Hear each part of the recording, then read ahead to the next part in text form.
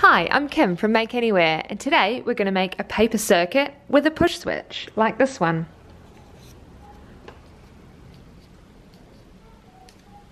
You'll need our free push switch template, which you can find in the link below, some copper tape, we'll be using 5mm, a 3-volt cell battery, an LED, we're going to use a red 5mm one, a resistor, some pliers to bend the leg of your LED and resistor, some scissors, and some clear tape. Right, let's get making. The first thing we're going to need to do is prepare your LED. We're going to take the long leg and we're going to turn it into a circle, and we're going to straighten this negative short leg straight out. So take your pliers, holding the end, and wrap. Then with your finger, bend out your negative, bend out your circle. We want it to sit flat on the copper tape. So when you look down, you've got a circle leg, that's your positive, and the straight leg is the negative. Then we're going to twist the legs of the resistor. Because resistors don't have polarity or a positive and negative end, we're just going to twist both of them into circles. There we go. So your resistor will be going here, and your LED will go here. Great, so we're going to start our copper tape now, and we're going to start in the middle of the negative circle down the bottom here. Take your copper tape and bend back the paper and press, giving you a small bit to start with. Then pushing down, slowly peel back the backing paper. Moving our components out of the way.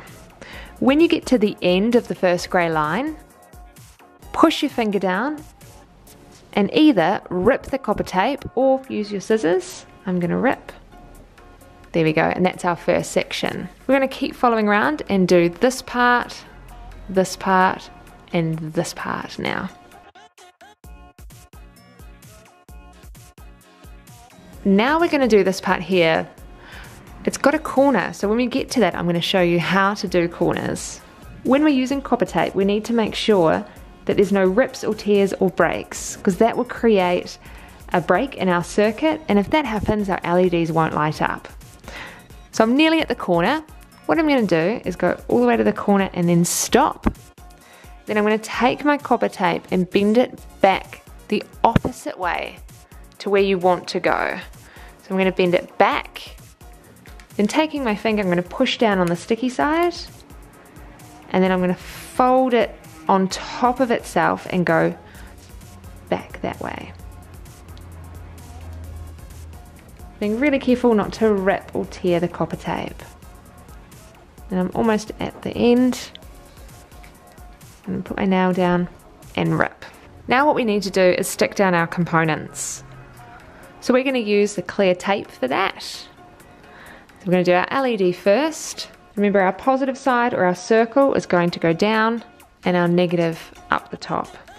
Make sure that the metal legs are touching the copper tape so that the power can run through the legs up and then light up.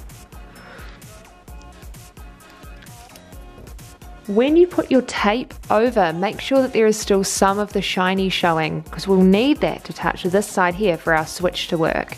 Make sure you don't put your tape all the way over.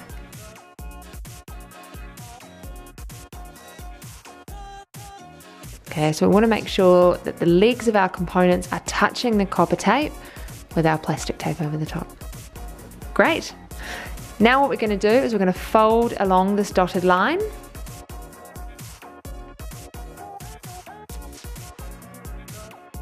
And we're checking that this piece of copper tape lines up with this. Great, we've got an excess bit of paper here, so take your scissors and cut close to your copper tape, cutting that piece off. So we've got another fold line here, we're going to fold that over, that's where our battery is going to go. And now it's time to test. Take your cell battery. Now the shiny side is the positive and the bumpy rough side is the negative. So I'm going to go shiny side onto the plus, folding my negative over, and then when I touch down, my LED will light up. Great, now it's your turn. Have fun and create something interesting.